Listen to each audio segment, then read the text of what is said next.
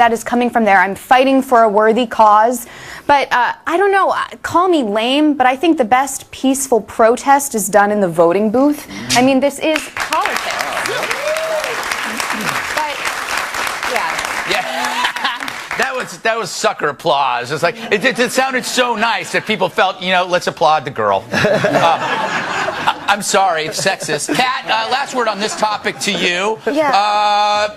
Vox editor said that there should be riots wherever Trump shows up, and then I think he got suspended. Fine, but that helps Trump a lot more than anything, because saying, hey, Trump is a sexist, and then they're going to respond by saying, yeah, well, look, you guys were you were pelting a woman with raw eggs. Yes. So, I mean, that's good not for the hair. very nice to women. She responded, though. The way she responded, she was just kind of like, huh? Yeah. You know, yeah, okay, like she didn't really, I don't know, I would have been a little bit more angry. Or saying, you know, he's racist because he wants to stop immigrants from coming in. But then there's, you know, standing there saying, I want to make this Mexico. Yeah. So they're taking away any legitimacy that criticisms have of Trump when they act this way. But if you get pelted with eggs, you'll just think, oh, finally breakfast. I would be like, this is going to go viral. Awesome. Yes. You would have to, I think we would all agree that this was a win for Donald Trump. Yeah. This was a huge win. Those visual images on TV, seeing all of that and seeing that makes you want to vote for him. It makes you want to vote for him. I mean, like, I'm on the fence, and I'm like going, that just makes me run towards Donald, and then he says something like what I'm about to talk about now, and then I kind of slow down. This happened. Donald Trump singling out a black person in the crowd during a rally yesterday in Redding, California. We had a case where we had an African-American guy who was a fan of mine. Great fan. Great guy. In fact, I want to find out what's going on with him. You know what look at my African-American over here. Look at him. Are you the greatest? You know what I'm talking about? Okay. All right. I think he left out the word friend.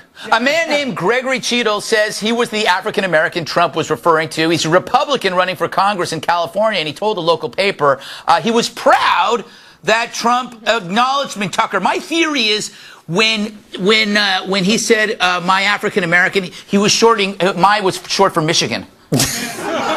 Look, don't read too much into it. He's not a cringing, sensitive guy, the one that liberals expect you to be, and they're all upset about it. That's just, he's insensitive. That's the way he is. Much more upsetting, and a real issue, is what he's been saying about this judge involved in the university case, where he's saying the guy should be disqualified because his parents were born in Mexico. That is a suicidal thing to say. Yeah, he's got to stop that stuff. Well, he's self-destructive, and that's for those of us who think he's bringing up important issues.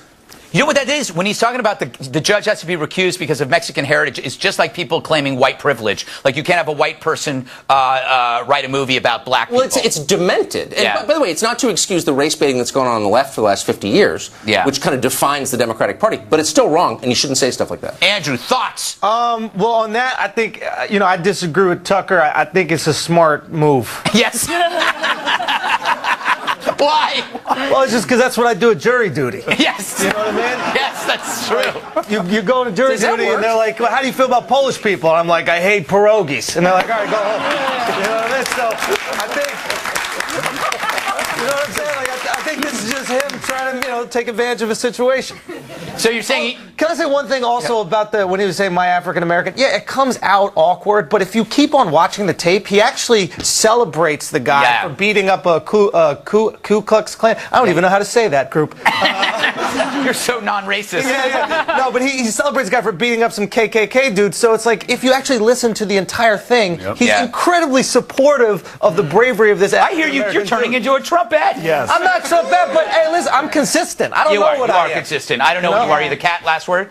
Well, I mean, about the judge thing, you can't be doing that. You really just can't be doing that because, again, it legitimizes, if you can't, every time someone has a problem with you, find some random thing to blame it on. Oh, wait, it works for him every time, so it probably won't matter. It's kind of interesting, Kat, how many times have you said about Donald Trump in the last 4 months? Exactly. You can't do that. You can't do that. Yeah, and he does it. Do that. It won't and make he still a does it, difference. and it doesn't make a difference. Yes, people are like, yeah, well, you know what? Yeah, kind of, yeah. Then maybe by that logic, Joanne, we should tell him to do it, so he'll stop. And it could always be worse. He didn't nickname his African-American something. Yeah. Could have gone really wrong. So I think it just with African Americans, it's very weird when white people, like, they're saying they're mine. Yes, that's a problem. Do that anymore? Yeah. But I think what you hit on is really important with Trump. I think we got to celebrate him. I think that would rattle him. Yes. He thrives in chaos. Yes. But if we start saying, Trump, you know what? You're the best, and your hands are actually huge, and your hair is great. If everyone was only nice to him, what would he do? He doesn't know how to handle that. For real. All right, we got to go. Before we go to break, though, I want to go to have a quick quiz to our special off-site focus group. They're in another room. How many of you find me physically attractive? Come on. There you go. That's good. Just checking. Coming up, Donald Trump and Hillary Clinton. Not on this show, but we're going to talk about them, how they trashed each other in dueling speeches. Stick around.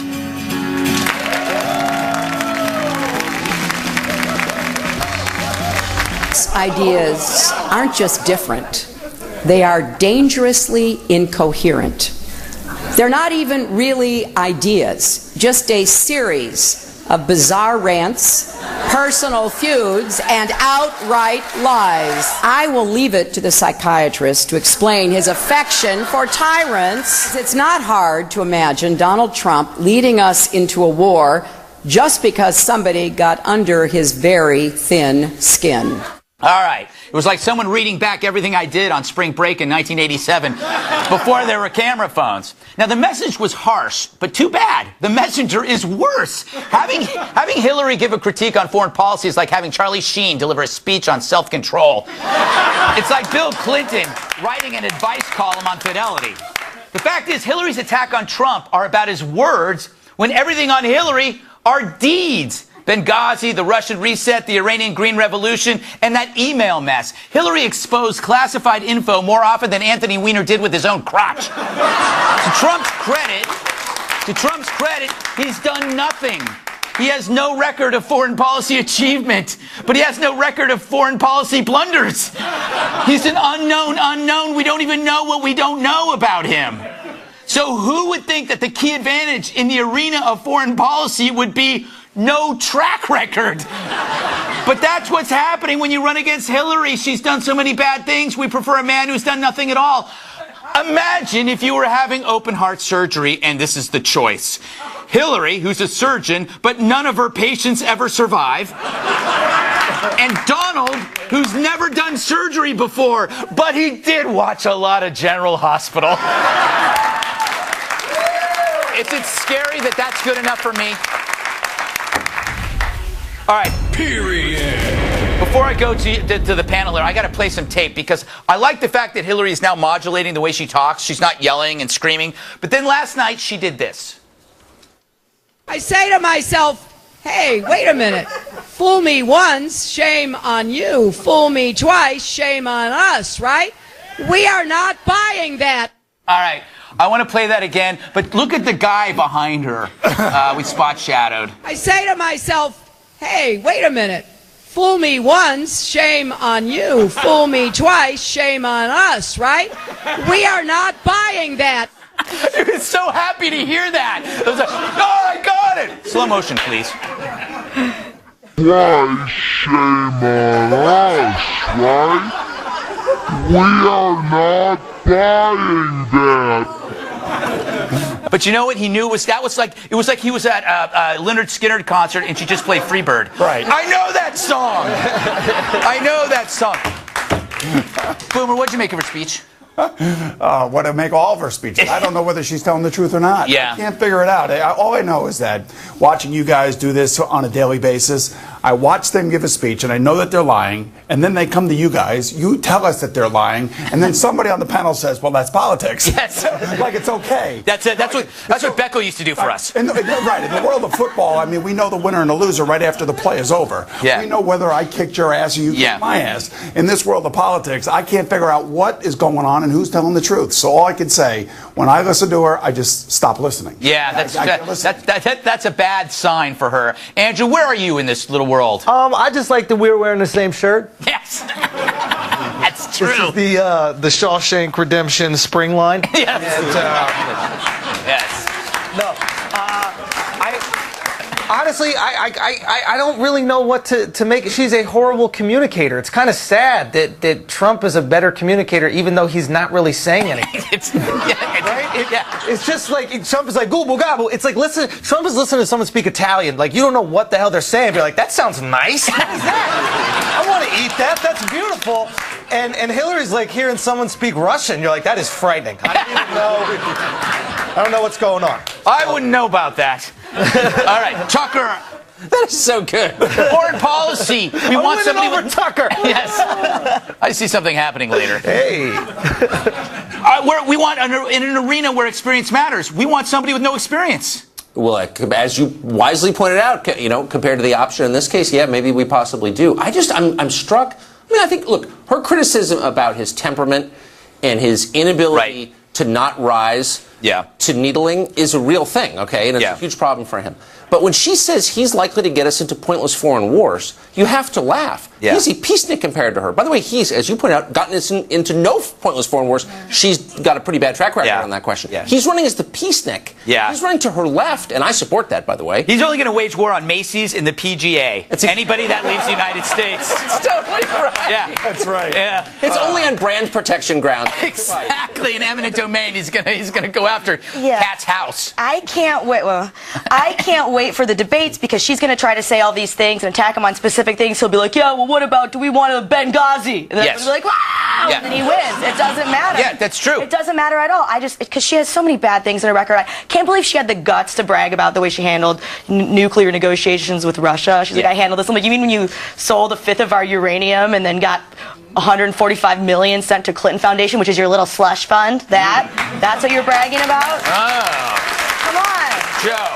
Thank you. I think Hillary saw a window of opportunity, especially now people are criticizing Trump. She's like, I'm going to jump on board, call it a foreign policy speech, which she didn't really lay out the things she wanted to do. But I really wanted Trump to then hit back at her on Twitter. He just said that she was a phony, calling her crooked and lying. He could have just look at anyone else's criticisms of Hillary on Twitter, take those arguments, use the actual things that she has done wrong in foreign policy, and start spreading that message. Or just say Benghazi and he wins. Yes. Serious. I think that's enough. All right, we got to move on. More style. Yeah. We have to move on because we've got a lot more stuff coming up. Did Lou Dobbs get snubbed yet again for People's Magazine's Sexiest Man Alive? They laugh. It's the question Special Report refused to tackle. But first, what's the Dalai Lama think about the European refugee crisis? My guess is it's pretty deep.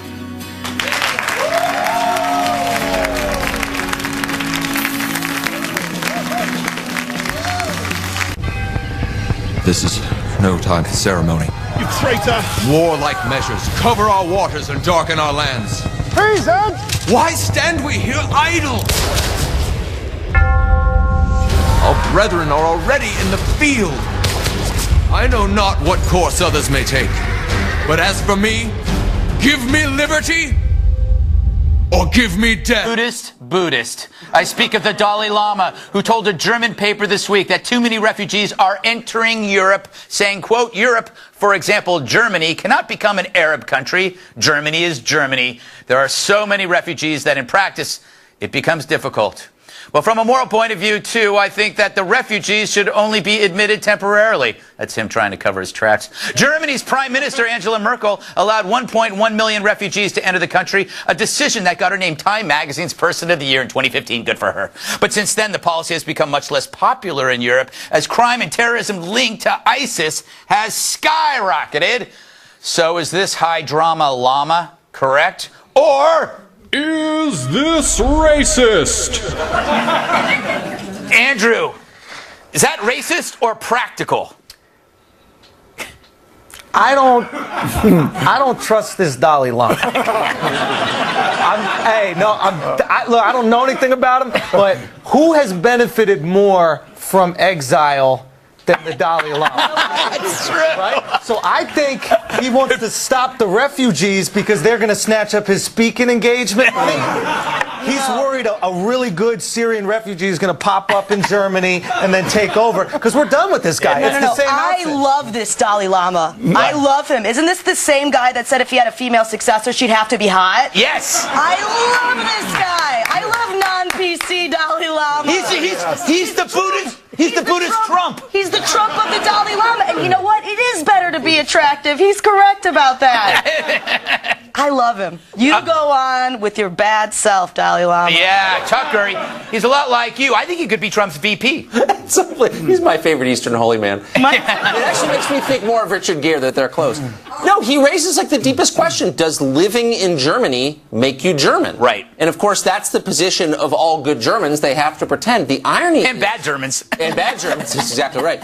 The irony is that the refugees don't buy into that. That's a very Western notion. Yeah. Do you think your average Syrian refugee living in Cologne or your average Turk living in Stockholm sees himself as German or Swedish? Of course not. And that's the whole problem, actually. Yeah. They see nationality as, like, tied to ethnicity. I mean, whether you should or not, that's how they see it. Yeah. Boomer, what do you, I mean, right now they foiled a plot by Germany foiled a plot of Syrian terrorists who blended in with the migrants. So, I mean, he's not talking trash, the Lama. No, I think he's talking realism is what he's talking. Yeah. And he's basically saying what everybody's thinking. It's kind of like Just Donald like Trump. with the hot Right, thing. exactly. Well, there you go. Very good. So I would tell you that the way I look at this is that it's a serious discussion for serious people to have. No. We can have as much fun as we what want does to that have mean? with it. He's basically saying we're not competent enough. Boomer, former QB. I didn't say that. I'm saying that he's real about what he's saying. You're saying he's totally right. He's totally right, and he's okay, real. good. I just wanted to As long I thought as you were. understand that I am very smart. Yes, I understand that very well. Thank you. Joanne, I have a theory that the Dalai Lama. What are you Boomer shaking his head? No, go ahead. I have a theory that that the reason why the Dalai Lama is at peace, it has less to do with the religion and the more that he doesn't wear a belt. Because when you wear a belt, you're always aware of weight gain. It's actually proven, too, that suspenders do a better job of holding up your pants, and yet we stick to the belt. Yeah, the belt reminds me how much I ate the day before. He doesn't care. He's not wearing a belt. I do but again, speaking about practicality. Yes. That's what he's talking about when he's talking about refugees. And I'm tired of especially the left, trying to paint people who take the practical route as being non-empathetic. That's not the case. You're just trying to make sure everyone wins. Last word, Sophie. I don't understand why Germany can't become an Arab nation. No, I don't get it. Yeah, I don't know either. No, I'm being serious. Well, they'll find out soon enough. If it's a democratic nation and people vote to be an Arab nation, then that's their right. That's not. We gotta accept it. Listen, no, but that is the point, right? Because that'll be the last vote they ever have. But that's fine. That's up to them. Then they'll ban voting. They will ban voting. All right. Over here, get it back to me. I got to move on. Vote to end voting? That's democratic? That's democracy. You got to trust democracy, man, if you want that. That's all I'm saying. What if you did vote to end democracy? Listen, we voted to start voting, right? Women couldn't vote, and we're like, let's let them vote. So we voted for that. What a mistake that was. Thank you, All guys. right. Thank you. It's a joke. It's a joke, all-female audience. Here, for free, I might add. All right. Coming up, is it time for a viable third party in America? And later, what we loved about Muhammad Ali. I'm so bad I make medicine sick. I'm so fast, man, I can run through a hurricane and don't get wet. When George Foreman meets me, he'll pay his debt. I can drown a drink of water and kill a dead tree. Wait till you see Muhammad Ali. A recent Wall Street Journal NBC News poll found that 47% of registered voters would consider a third-party presidential nominee, up about 10% from 8 years ago. That's a lot of stats. I already forgot them. Former New Mexico governor and my Pilates partner, Gary Johnson, it's true, we stretch, wrapped up the Libertarian Party nomination this week. Everybody heard about it. He's chosen former Massachusetts governor, my other Pilates partner, Bill Weld, as his running mate. Meanwhile, Weekly Standard editor Bill Kristol is floating another conservative name, conservative lawyer, National Review writer, and Iraq war vet, David French. He's never held or ran for political office, but when has that stopped anyone? As for me, I'm still hoping this fella makes a run.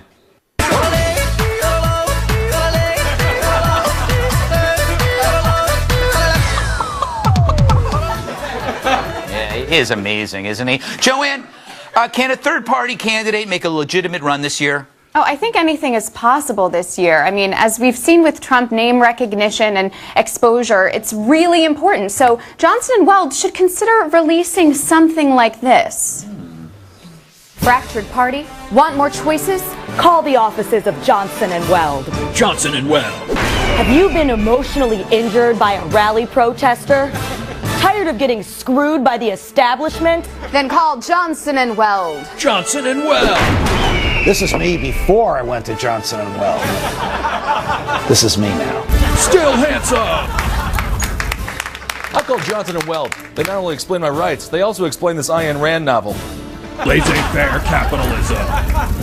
So if you're ready to buck the duopoly, choose the candidate who will stand up for your weed. Rights. Stand up for your rights. Johnson & Weld. I'm Gary Johnson, and I do not approve of this message. This was a terrible idea. Johnson & Weld. Great. Good job. Very nice. Nice. Very good. Gary seemed really happy to be there, I could tell. Yeah. You found him in the hallways, I imagine. Yeah, he really loves me. He roams. Yeah. He does roam. And he's got roaming charges. Andrew, third party, what do you think? I need to know if there's a country that has a libertarian government. Yeah. Like, does that exist? No, and that's why there's no perfect government yet.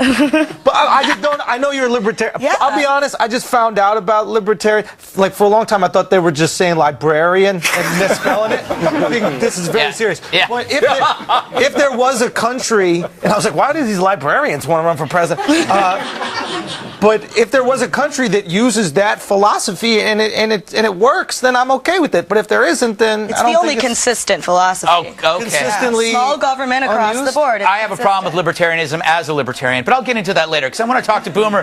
Boomer, will a third party just hurt one of the? Because nobody done it yet. How about that, Andrew? They did do it before. Where? Greece. Wasn't the same. I mean, it wasn't the same. We perfected it because we're the greatest. But yeah, you know, these things have been done. I'm not against it. So libertarians are like, they're like Republicans, but they believe in abortion. Well, they're free markets, free minds. That's all you got to remember. Free markets, free minds. You live your life the way you want to live it. I just don't want to pay for it. Yeah. Yeah. You know what I'm saying? I'll pay for my life. I'll pay for my responsibility. I think that's a good fly. I can get behind something like that. I just want to see it work. Like, is there a Norway, but kind of like that works there? Kind of the opposite of Norway. Yeah, I know, but I'm saying it's like a little country where they got a lot of money that it works. Well. No, and it doesn't work. But look, we're not going to get a third party, a real third party challenge this year. We're going to have a multi-party system, which is a shame because the two-party system keeps us moderate and stable. Yeah. But the internet, the whole message of the internet is my opinion matters. Mm-hmm. I'm a precious snowflake. Listen to me. I'm unique, and neither party represents anybody with any great precision. And so the move over the next 10 years is going to be toward a multi-party system, and we're going to get one. And then that means that we could swing from one extreme to the other, given a plurality of votes. It means correct? Every interest group that you hate, whether it's the NRA or NARAL, will be its own political party, and it will be absolutely necessary to pander to them to make your coalition win. That's when I introduced the unicorn party. Yeah. A horn in every pot. All right. This is what my problem with libertarianism is. There's a hypocrisy involved. There's a disconnect. They are for the Second Amendment, but they're not for military force. How can you love one and not the other? Like, if you believe in having a gun to protect your house, you should have the greatest military ever to protect your country. It's just like a giant house. We already spend more on our military than the next 10 countries combined. Let's do we just spend stop? more. Spend more. Let's spend more. And I'm the radical one for thinking that's no, not but enough. doesn't military spending offer us some advantage and other areas? Other areas, Thank you. I mean, correct me if I'm wrong, but like we control the seas, right? Yes. So if you want to ship goods around the world, you got to pay the piper. Yes. So I want them to have to pay the piper. We don't actually collect tolls on this. I mean, we should. No, but we do though, right? We do collect tolls. No, we don't. Because I mean, this is amazing. Let me ask you a question. I'm for it. It's not necessarily a toll like I need $5 for you to pass into Hoboken, but it's more like. It's more like, hey, if you want to continue shipping shirts from here to there, you got to do what we say when this vote comes in.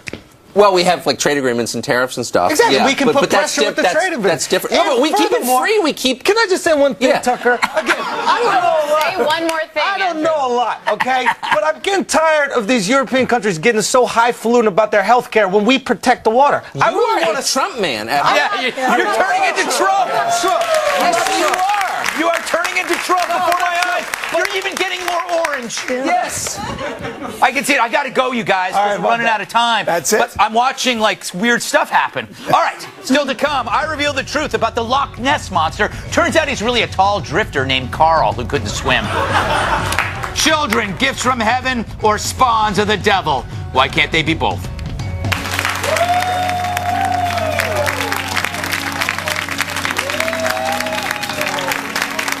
If you'll be in the New York area and would like to be part of it. You can't spell brat without rat. I speak of the world's youngest narc, a 6-year-old Massachusetts boy who called 911 this week on his dad for running a red light. 911 is Sanjay Code. What's your emergency? Daddy went past a red light. You did? Mm-hmm. Is he home right now? Yeah. Can I talk to him? Hello? Hello? Hi, Quincy Police. Oh, no, I'm just going to apologize. That's my 5-year-old son. Just want to let us know you ran a red light. Oh, no. Meanwhile, in China, a 5-year-old destroyed this Lego sculpture just 1 hour after it went on display. It took 3 days, 10,000 bricks, and $15,000 to build. So are these incidents just kids not knowing any better, or is it something more sinister at work here? It's the subject of our new Healthy Parenting segment. Are kids evil? Are kids evil, Boomer? No, they're not. I have a son and a daughter. Now, the daughter, you know, when she went through the evil stage, when she became a teenager, like I'm sure your parents would definitely agree with me on this one, that's the only time that they're evil. But I got to tell you, I'm blessed by having 2 great kids. Tucker, you have 30 children. I've got a ton. More than any non-Mormon you know. Yes, exactly. Bad investment? They're great. And by the way, Lego is meant to be destroyed. It's like a cherry blossom. It's ephemeral. It doesn't last forever. Also, it was put together by an adult. That's true. So, but the other story really is the end. That's the end of America. When your kids are more loyal to the state than they are to you, than they are to dad. That's the Soviet Union. Like, that's bad. And it could only happen in Massachusetts. Yes. Andrew, get something out of your mouth and talk. That kid, look, this kid is a rat. That's all I have to say. All right. Yeah. No, okay, the kid who knocked over the Lego thing, I really don't feel bad for the Lego guy. Yeah. If you have like that much time and thousands upon thousands of dollars to just build Legos your life, it's probably all right. You know, you're not having hard times. But the kid that called the cops on his dad, you don't call the cops on your family.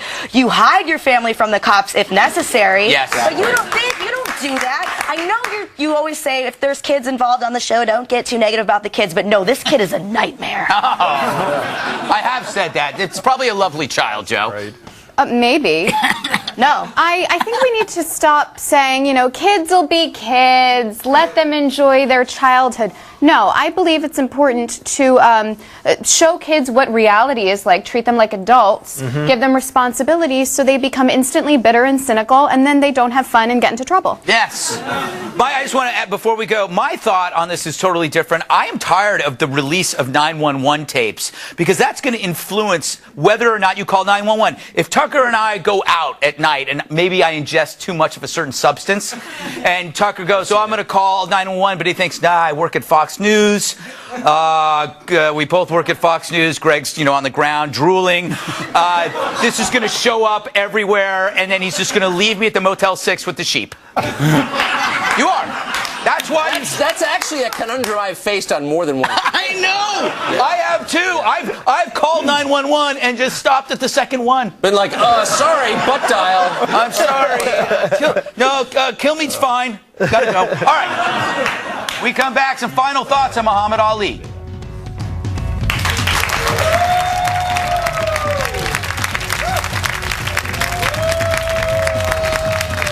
Heavyweight boxing champ Muhammad Ali has died at the age of 74. Ali was known for his fast fists, his epic battles in the ring, quick wit, and humanitarian work. So we're going to close out our show with some final thoughts on the greatest. Boomer, you're up. Well, I got a chance to meet Muhammad Ali later in life, and he was very engaging, one of the few athletes that I asked for an autograph from, and he signed a pair of his boxing gloves, and still have them to this day, and certainly a sad day in the sports world. Mm-hmm. Andrew, you're pretty young, but you must have... You know who Muhammad Ali is. Yeah,